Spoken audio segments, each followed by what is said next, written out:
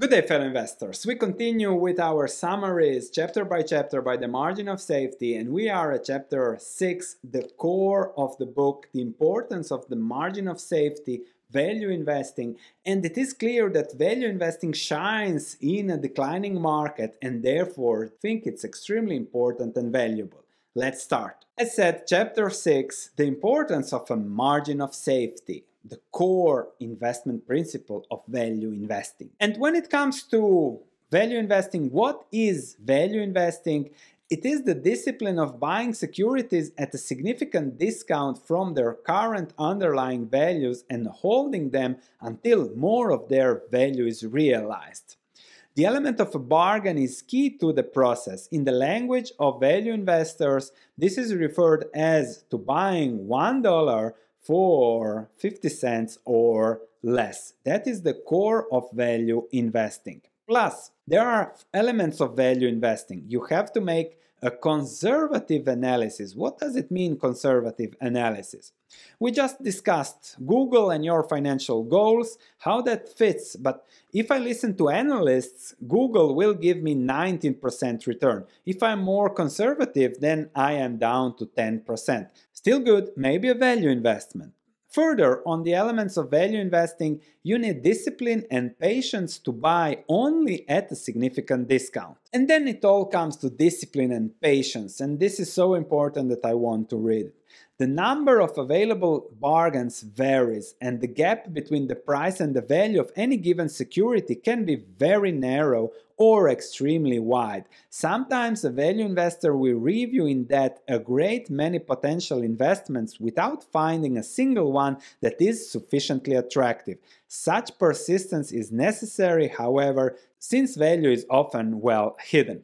The disciplined pursuit of bargains makes value investing very much a risk-averse approach. The greatest challenge for value investors is maintaining the required discipline. Being a value investor usually means standing apart from the crowd, challenging conventional wisdom, and opposing the prevailing investment winds. It can be a very lonely undertaking. A value investor may experience poor, even horrendous performance compared with that of other investors or the market as a whole during prolonged periods of market overvaluation. Yet, over the long term, the value approach works so successfully that few, if any, advocates of the philosophy ever abandon it. And especially value investing shines in a declining market, but you have to have the discipline. And the key with the discipline is to wait for the right pitch. And when it comes to waiting for the right pitch, we all know Warren Buffett's baseball analogy. You can pause this video and read this, but the summary is that you invest only when the right pitch is in your sweet spot. You don't hit at other things, and you avoid also some sectors. For example, even Klarman says that banks, finance, insurance are very hard to invest, and those are usually that cheap. And we made this video discussing those 2 months ago because I am not good enough to know what's going on. Just look at what's going with Credit Suisse, etc. So simply avoid, and you wait for your comfort zone, for your circle of competence, for your sweet spot. Then another thing that value investing, especially Klarman, is not at with is that most institutions and everyone have to be invested at all times, fully invested. This depends, of course, on your strategy, but if you don't find things that are at your sweet spot, you might also sit and wait patiently with discipline for those sweet spots. So, for a value investor, a pitch must not only be in the strike zone, it must be in his sweet spot. Results will be best when the investor is not pressured to invest prematurely. There may be times when the investor does not lift the bet from his shoulder. The cheapest security in an overvalued market may still be overvalued. You don't want to settle for an investment offering a safe 10% return if you thought it very likely that another offering an equal safe 15% would soon materialize. This is extremely hard to understand, but investments must be purchased at a discount from underlying worth. And how to do that? You continually compare potential new investments with their current holdings in order to ensure that they own only the most undervalued opportunities available. Investors should never be afraid to re-examine current holdings as new opportunities appear, even if that means realizing losses on the sale of current holdings. In other words, no investment should be considered sacred when a better one comes along. And this is extremely important to understand. If you invest at 100, it goes to 70, but some other investment now is at 50 and it's much better than one at the 70, let's say, you sell the 70 and a loss to buy that one at the 50. And this is something that explains no emotional attachment to your investments, just risk and reward and doing what is best at the moment now. This is what Klarman does. This is different than from what Buffett does. Klarman sits in cash, waits and waits for the sweet spot, even more than Buffett. Buffett owns businesses and then reinvests the capital. Klarman is more of a trader, let's say, based on a value investment core psychology. And then as value investing comes, there will be many opportunities in panicky markets, and we have to have the patience to check and look for the best. In exuberant markets, of course, there will be no opportunities and we have to have the patience to do nothing. The most important message is don't swing at bad pitches. What certainly helps with investing is knowing how to value a business, and then you also know whether there is a margin of safety and whether it is a good buy. Now, when it comes to valuation, Klarman immediately says, it depends on the future.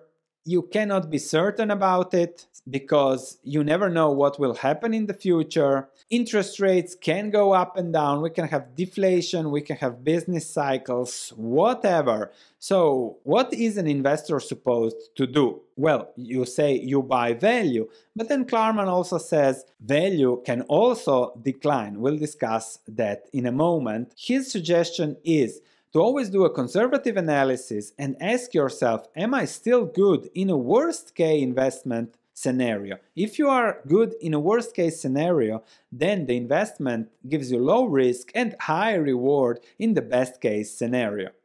If there is more uncertainty, demand a higher discount in case of asset value deflation. Finally, the prospect of asset deflation places a heightened importance on the time frame of investments and on the presence of a catalyst for the realization of the underlying value. Again, something extremely different than Warren Buffett here. Warren Buffett says invest for the long term, hold, buy and hold long term. Then he does differently because we discussed that he usually sells 9 out of his 10 positions, and that also is the same what Klarman says. Holding a stock for the longer term increases the risk of holding it. So you buy something, you check how it works. If it doesn't work, then it is more likely that it will go badly in relation to your expectations. So again, you see a lot of companies that Warren Buffett buys Verizon and then 6 months later he sells, he dumps 5 billion of that. That is because they both know that holding something just for holding it increases the risks. 1 out of 10 and then the selected 1 out of 1,000 is what Buffett holds for the long term. Preferably, his investment horizon is forever, but that is such rare that you have to always keep in mind and be ready to sell if it didn't happen, if it takes too long, and then you go next, you go for better, as we discussed. So yes, long-term investing, if you can find that great business, but selling what doesn't work for better until you find that one great investment. That would be the combination, and that would be something that even Warren is doing and even Seth Klarman. Part 3, of course. When you value and everything, you need to focus on a margin of safety. Because, as we discussed, value fluctuates too. $1 of value that you think it's value can be 75 cents because of interest rates going up, or if interest rates go down, can be 1.25. And you always have to discount the above value. The larger the discount you can get, the better margin of safety and the better your investment. So if you find value of one, if the price is half a dollar, 50 cents for $1, then your margin of safety is better. Because investing is as much as an art as a science. Investor need a margin of safety. The more margin of safety you get, the less it is an art and the more it is numerical. And then a margin of safety is achieved when securities are purchased at prices sufficiently below underlying value to allow for human error, bad luck, or extreme volatility in a complex, unpredictable, and rapidly changing world. This really summarizes it all when it comes to value investing and the margin of safety. Further, the margin of safety is always dependent on the price paid. For any security, it will be large at one price, small at some higher price, non-existent at some still higher price. So it always depends on the price paid. This is a great picture that if you want to invest with a margin of safety, you go over that bridge at a low pay. If you pay too much, it is a big risk that the bridge will collapse and you will not see your money. This is from the Super Investors of Graham and Doddsville, a 1984 Warren Buffett article. You can check the video I did on it a year ago. It's very much in line and also mentioned here in Seth Klarman's book. Now, what kind of margin of safety to look for? Well, I always say, see how the risk and rewards fits you, and that is also what Klarman says. How much bad luck are you willing and able to tolerate? So it really depends on you. How much volatility in business values can you absorb? What is your tolerance for error? And it comes down to how much you can afford to lose. If you're a panicky person you can't afford, then you invest with a high margin of safety. But most investors don't look at these things. Institutions, retail investors just follow trends and fads, and as Seth Klarman says, they invest with the margin of peril and not with the margin of safety. Further on the margin of safety, he discusses how Buffett sees it in intangible assets, but Klarman prefers tangible assets because intangible assets can be lost. And also tangible assets can be valued more precisely.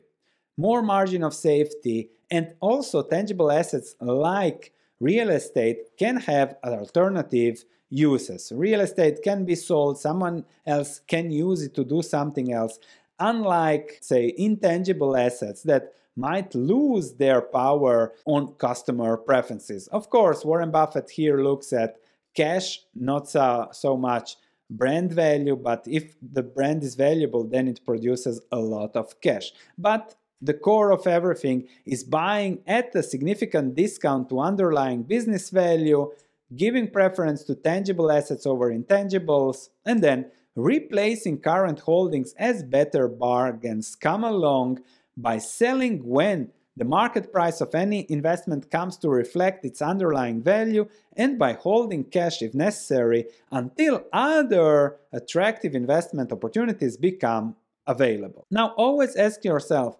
why is something a bargain? And how to work around a margin of safety. Look for catalysts that might unlock a value. I'm recently looking at Druckenmiller, and every successful investor at the end comes to the same philosophy. As Druckenmiller says, okay, this is a great analysis, but what will push this stock up in the next 12 months, 18 months? That is also what Seth Klarman here discusses. Look for the catalyst that might unlock the value. Something very important to think over time. There are plenty of bargains out there, asset values, this or that, but what will push the stock higher? Sounds simple, but extremely difficult to apply, at least in my experience. Good management with a stake in the business always helps to avoid losses. Then again, Klarman goes again against Munger and Buffett, he says that diversify your holdings and hedge when appropriate, because he says that we will make errors for sure and we will make less if we are diversified. So then again, counter to what Warren Buffett says and investments. Now, you can pause the video here, you can read some great examples of what an investment is with a margin of safety. This is one, pause it here. Here is another one for Texaco, pause it, and here is the second part from Texaco. Now, when it comes to the importance of the margin of safety, it allows for mistakes. You win or you don't lose much if you are wrong. The value, as we said, is not stable. It all depends on how much risk you can take. You have to prefer tangible assets. It all depends on price. And then buy and sell to manage the risk and reward in your portfolio. This would be the summary of the importance of the margin of safety. Value investing shines in a declining market, and this might be the most important sentence for you as an investor that you hear for the next 10-20 years. Because when the overall market is strong, the rising tide lifts most ships. Profitable investments are easy to come by, mistakes are not costly, and high risks seem to pay off, making them seem reasonable in retrospect. As the saying goes, you can't tell who's swimming naked till the tide goes out. That is what we have been enjoying over the last 10 years. A bull market, the greatest bull market in history. But a downturn is the true test of a real investment strategy, and you have to avoid the torpedo stocks, as Seth Klarman calls them, the growth stocks, and consequently the securities owned by value investors are not buoyed by such high expectations. To the contrary, they are usually unheralded or just simply ignored till the fundamentals push them higher. And then when it comes to buying something, he says that it's best when the P ratio is so low, the expectations so bad already, so cheap, and therefore little room to go lower. And here Seth Klarman didn't have the data, but from 1969 to 1982 the market actually went nowhere. So the market, the Dow, the S&P went nowhere, but the lowest 20th percentile of PE ratios and price to book ratios actually did 10x in this period. That is remarkable. That is what makes the difference between real investing and everything else. And that is also the answer I have when someone asks me about index funds. Yes, you have enjoyed the best bull market in history for the last 40 years. It will continue. I don't know. I hope it for you. But if not, if you want more, if you want less risk and higher reward, then value investing is the way to go. The next part of this chapter is that the efficient market hypothesis doesn't work. And I completely agree with it. I've done my research on my PhD with that topic, and it's the biggest bollocks I ever heard. Because at the very core of its success of value investing is the recurrent mispricing of securities in the marketplace. There are several forms of the efficient market hypothesis: that past prices don't give useful info on the future.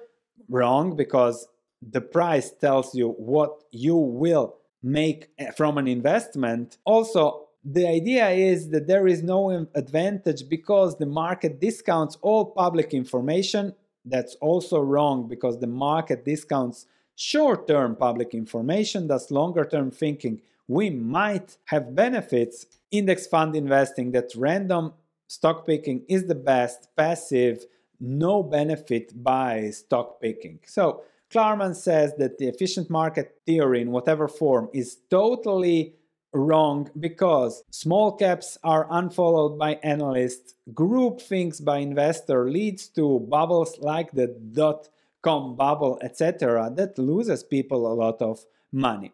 And then he summarizes that the elegance of the Efficient market theory is at odds with the reality of how the financial markets operate. And again, check the video on the super investors where Warren Buffett himself explains this. Why is the efficient market hypothesis totally wrong? Because stock prices are moved by short-term supply and demand.